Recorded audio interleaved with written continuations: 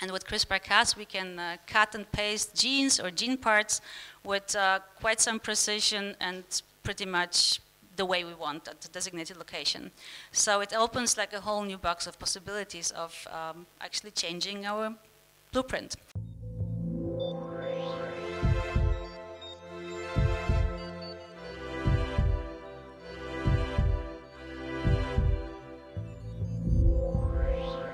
Welcome to State Studio, our newly opened art and science gallery here in Berlin. It's really great to have all of you here for this wonderful event here tonight, and we're really proud and happy to be hosting that panel. It's the end of the artist residency we did together with MDC, and it's a project that is very much close to our hearts, and I'm very much looking forward to the evening. From understanding to tinkering, the future of genome research.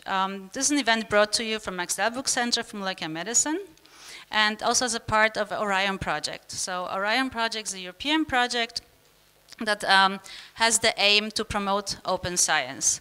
And in case you wonder what open science is, it's a sort of a new movement in the stemming from the scientific community, which aims at improving scientific practices, so these are more transparent, more collaborative, and more inclusive. And in short, with the Orion project, we want to bring more science into the society, but also more society into the science. So this project here, the art-science collaboration was it originates from it happened in the framework of this Orion project, and we are very happy that we could team up with the state. So we had an open call, 40 submissions, really excellent proposals, and the most excellent one was from Emilia Tica, and that's why we chose her. And as a result, she spent 3 months nearly in our research labs at the MDC, and working in labs that they focus on, well, that use gene editing with CRISPR-Cas for the daily research, basically. So Emilia spent almost 3 months in the MDC research labs, and she refined her concept together with MDC scientists. She did some really non-trivial, heavy-duty lab work there. Many scientists were impressed with her abilities to actually do the experiments. It's something that PhD students takes at least a couple of months to learn, to do properly. She mastered immediately. And also this collaboration didn't have like a very smooth start in a way. It was quite a clash of cultures in the beginning. Sort of the artistic vision met or clashed with the hard reality of the scientific fact.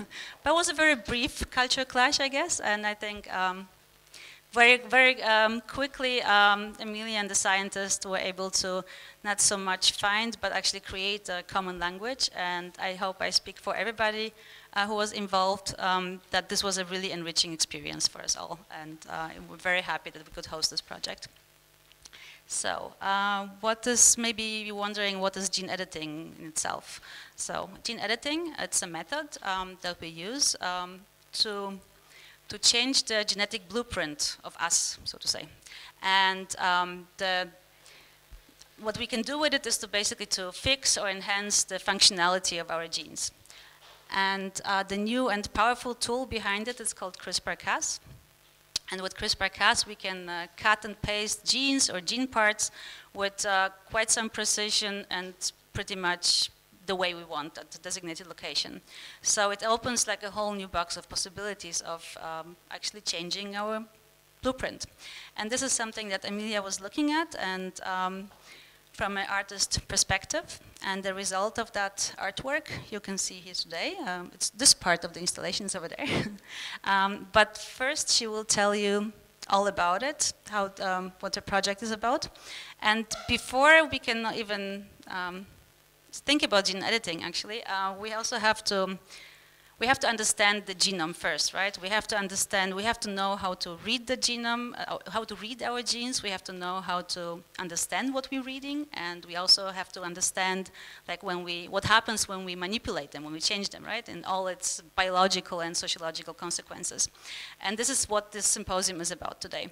So we will look at gene editing from our genome research from a scientific perspective and more from the speculative design perspective from Emilia. And we hope to bring all this both perspectives together and have a very interesting discussion later in the panel about consequences of well, tinkering with ourselves.